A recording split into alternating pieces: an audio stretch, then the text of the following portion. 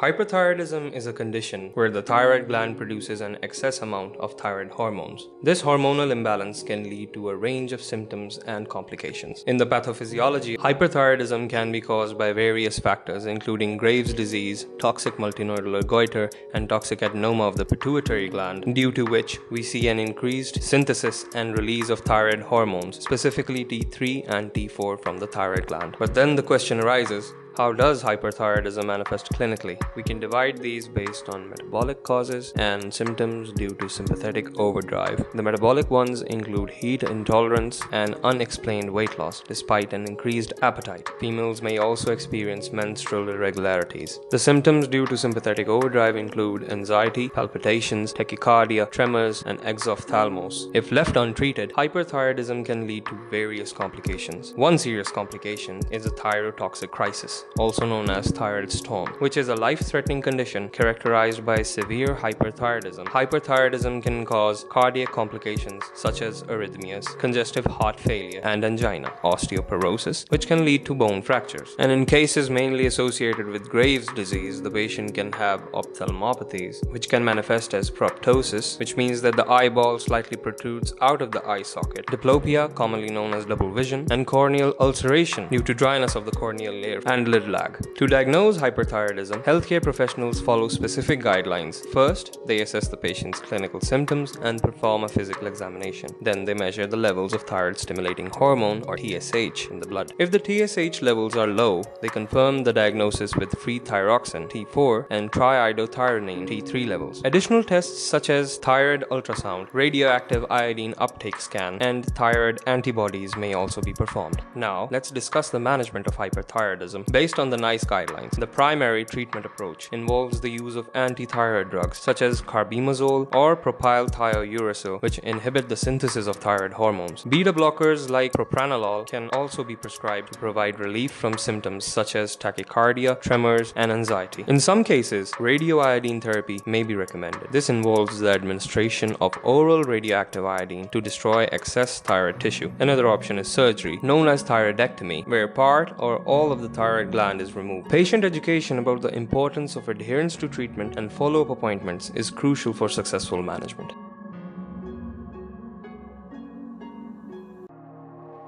Thanks for watching, you guys. You can go check out more videos on the channel. Do leave a like and subscribe for more content like this.